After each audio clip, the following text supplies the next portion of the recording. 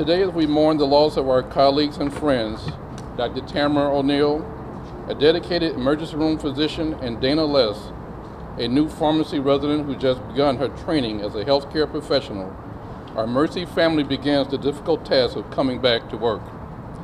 As we remember the lives tragically lost, we continue in our mission to provide the best care for our patients in the city of Chicago. We do this work in honor of Tamara and Dana, who exemplified the best of Mercy Hospital. We also would like to thank the Chicago Police Department for their bravery and courage in protecting Mercy Hospital yesterday. All of us grieve the loss of police officer Samuel Jimenez, who died in the line of duty.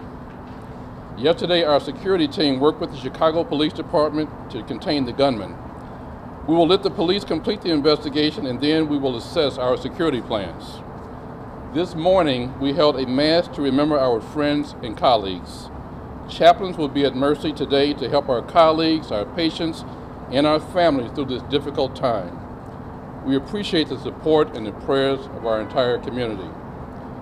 Finally, I would like to commend our staff who showed diligence and dedication to our patients under a very trying circumstance.